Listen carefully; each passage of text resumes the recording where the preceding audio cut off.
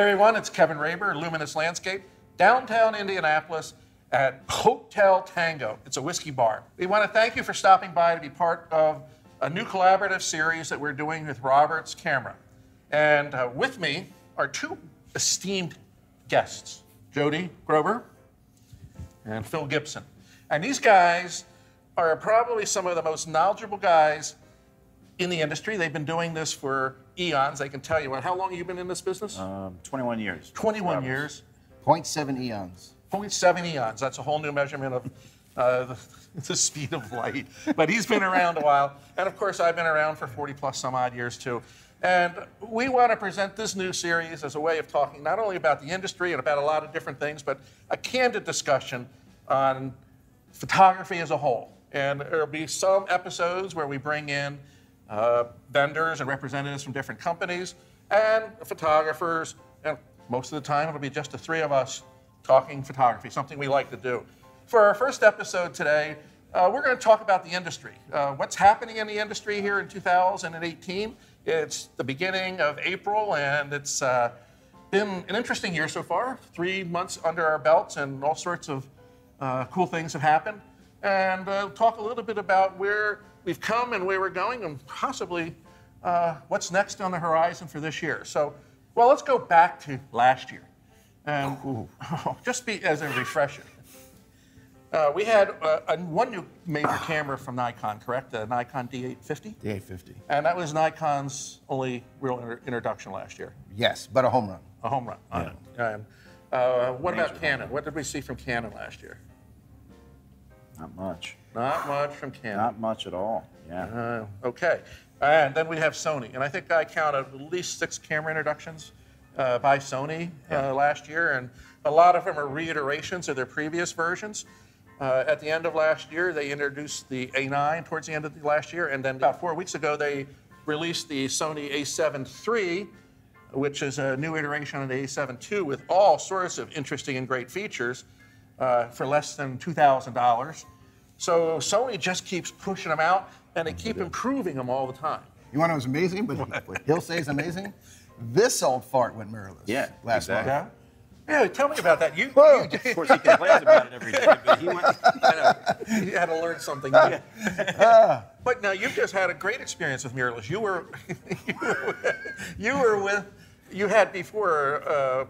I don't want to say this, but a full frame camera system, correct? No. Okay. No. I had a APS-C Canon 7D Mark II. Great camera. And in some of our discussions, you said you wanted to shoot birds and didn't think mirrorless was there quite yet. Now tell me where you're at. I've tried several Olympuses extensively, but the new OMD EM Mark II. EM1 Mark II, yeah. EM1 Mark II, that's hard to say. Really can capture the speed of a bird. Keep track, great shot. I mean, it's autofocus frames per second? It's finally there. Yeah. It's finally there, and it's and many of my friends, a lot of conservation photographers around the country, more and more are using them, and the results are it's the future. It's technology doesn't go backwards. It's here, and it just keeps getting better and better. It's interesting you say that because a lot of people are, and we'll talk about this on our next segment, but they're looking at the size and the weight and what to carry into the field. If you took a look, when you shot, you're shooting with probably the new 300 millimeter Olympus, which has the equivalent of what, 600 millimeters? 600 f4. So in a lens, what, approximately that size? Take my hand off, it's my forearm. Exactly, it's my forearm. So, but you're getting, and that 600 millimeter equivalent in the white glass, as we would call it, or even the big Nikon glass would be about that size and probably $10,000. Easily. Yeah. 10,000. And what's the 300 go for on the Olympus, price-wise, approximately?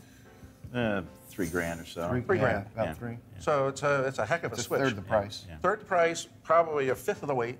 The experts talk about is depth of field and regarding because it's a smaller format and so forth. But for shooting birds, where you're against woods or sky or something, and that actually helps you a little bit. And oftentimes with birds, there's a distance between your subject and your background.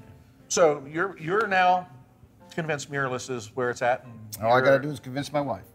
Wow. So we have one system. Yes. You're working towards that, right?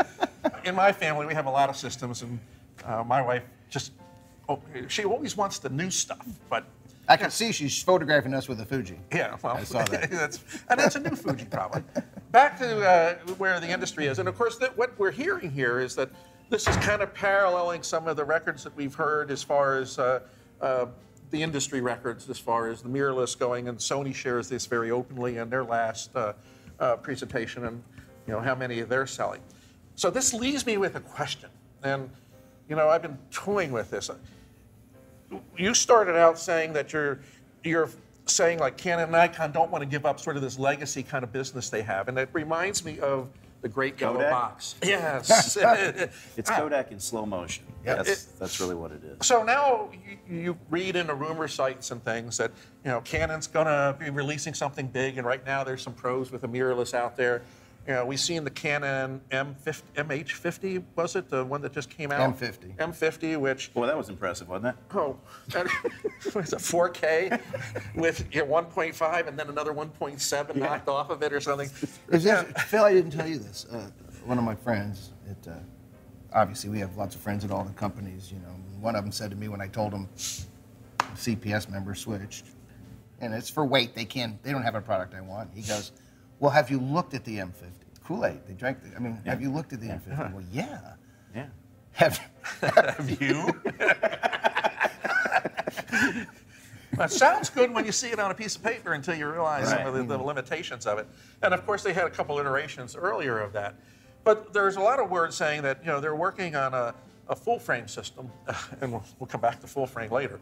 But I guess the big question is, and probably the hardest thing for both Nikon and Canon, is the lens to flange distance. Flange distance, that's the big question. You've got so many lenses out there, and to really do mirrorless, do you just want to do a mirrorless in an existing big body and defeat the whole purpose of why you go mirrorless? Right. So does that mean they have to develop new lenses? And if so, how fast can they develop them? Yeah, that's...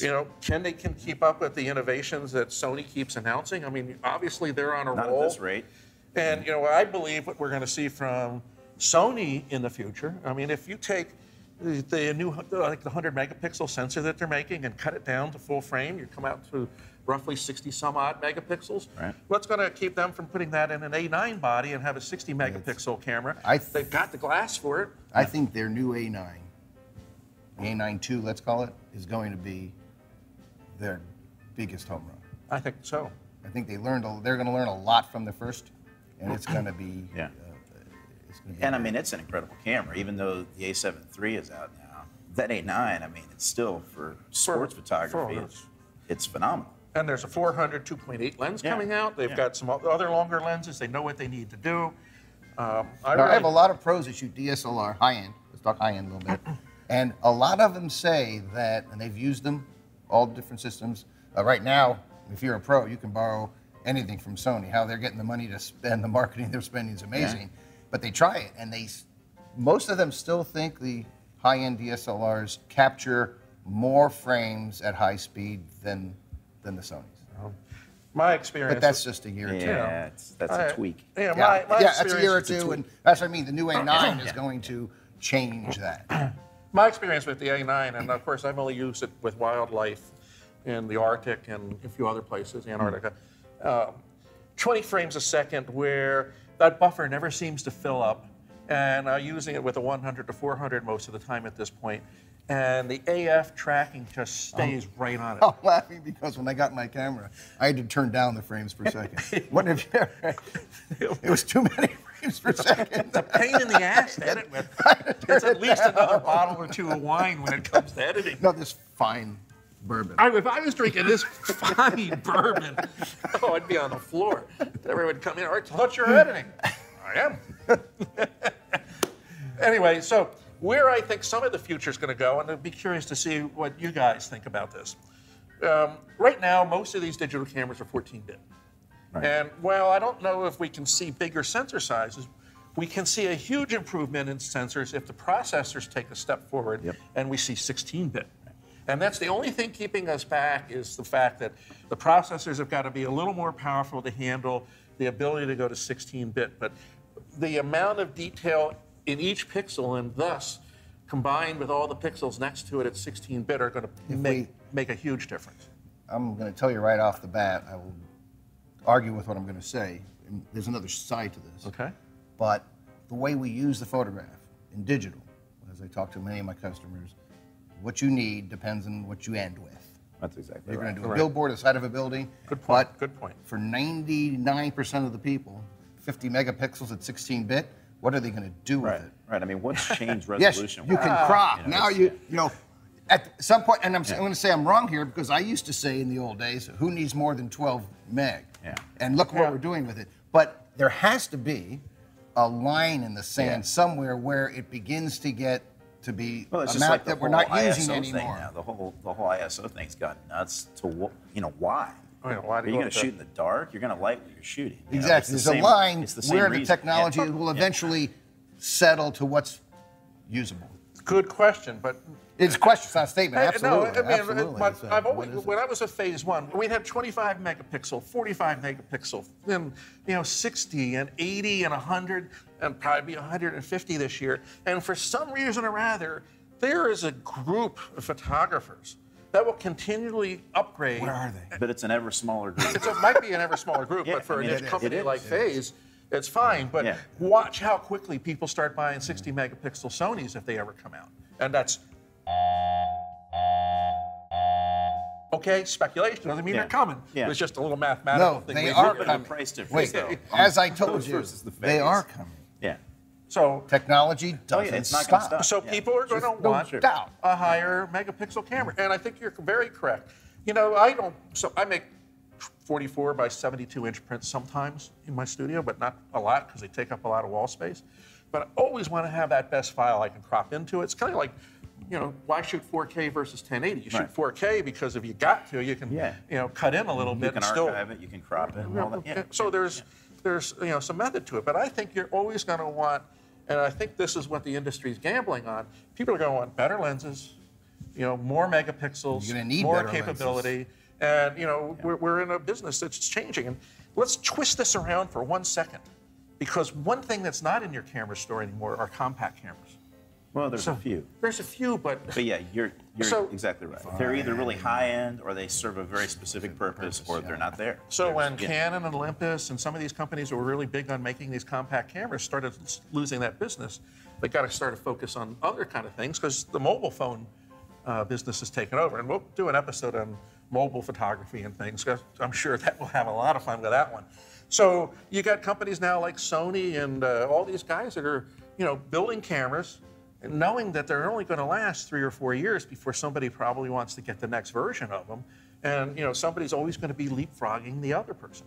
So it comes back once again to Canon and Nikon. Are they going to go nuclear this year? What's the speculation?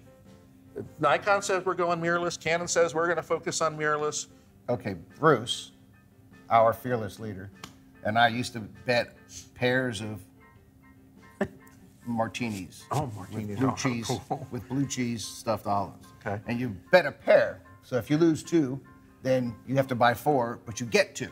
So it's a great way to gamble. So we should gamble on the predictions. I think we should gamble alcohol on the rocks on our prediction. All right. Well, I'm all for extreme gamble. I think Canon's going to come big.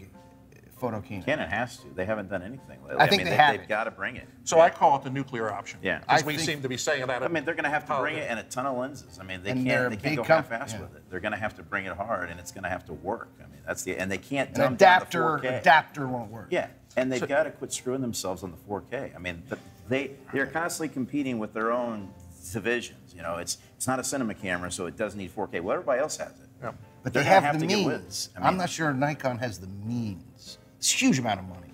Well, it's get a line for new lenses. Well, I think Canon has the financial background. They're selling D850s just fine. I mean, Canon's not selling much. But it's a big company. Yeah, it's true. They can absorb it. Way bigger company. If Canon does this, I mean, they're okay. They've got to come out with megapixels. They've got to come out with specs. They're competing now against Sony because I think Sony's more or less they are set bleeding the bar. more customers to Sony by far than anyone from Nikon because you can take all your glass and use it on a Sony and it works. And a lot of people have switched and And now that they've switched to Sony, what's the compelling reason to go back to Canon? I mean, I don't know what that is. Well, the thing too with Canon, Sony's very lucky because they own their own sensor division. And that gives them the advantage of knowing what's in the pipeline, and camera designers are working towards what's coming, and there's like a parallel development along the way.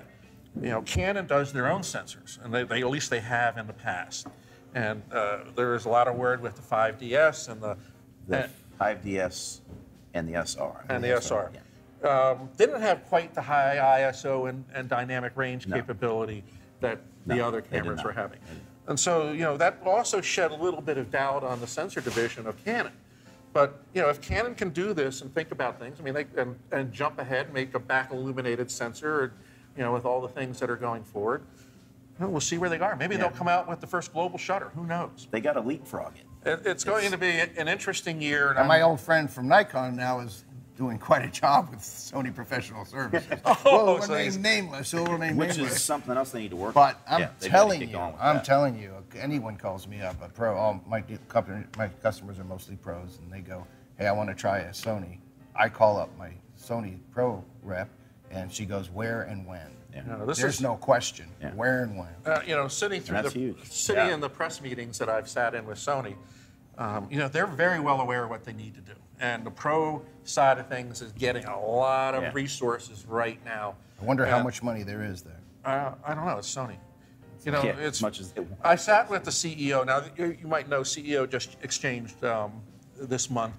One CEO stepping down and another stepping up. And I thought the one that's stepping down was, I've sat with him a few times, and he remembers the days of stop back and fixer and photography and his father and so forth. And I remember him saying, we're in it to be number one.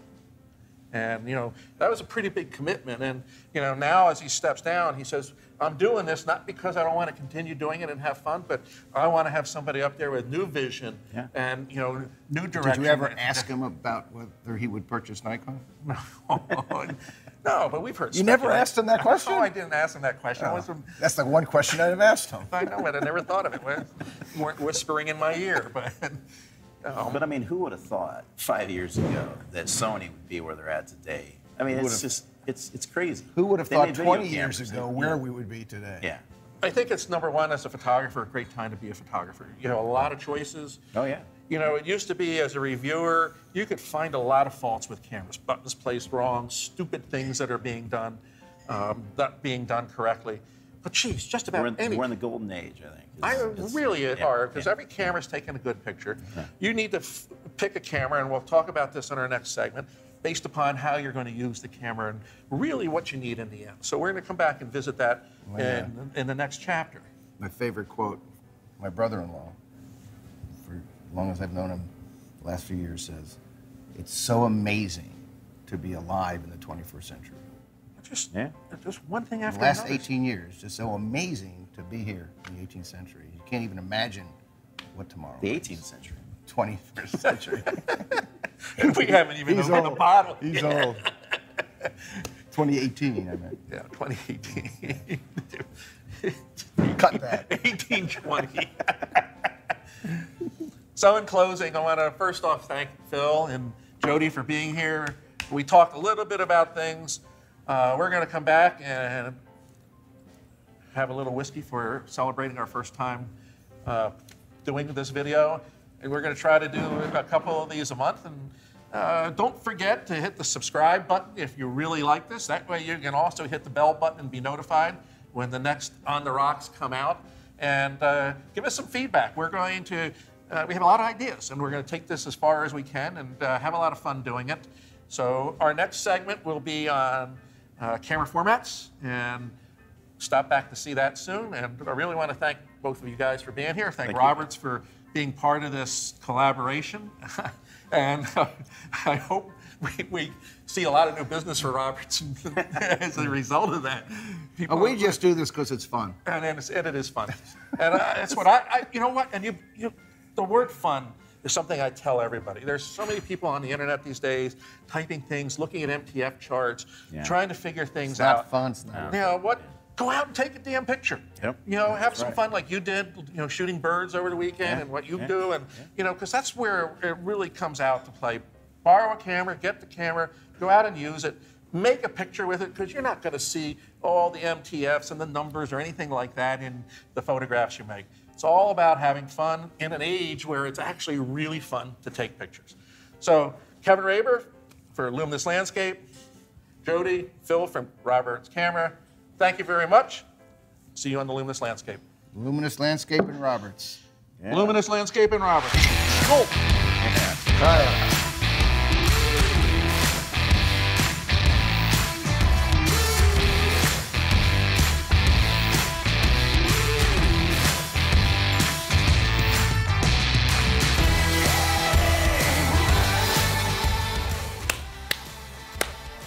That's confusing now. You're just not going to know what one to sync on. You got to do one clap. I know we're wasting tape. Oh, tape. Yeah, we're wasting tape. We're wasting tapes. One of the emails, I think it was from Meredith, said we're filming at 10:30. No, we're not.